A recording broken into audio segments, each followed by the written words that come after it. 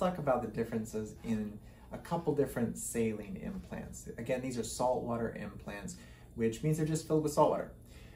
There's the most basic type of saline implant, in which case it is essentially a fancy water balloon. It maintains its shape just based upon the amount of salt water that you put into the implant. The second type is a structured saline implant. And what's special about this implant, in this particular one, is called an ideal implant.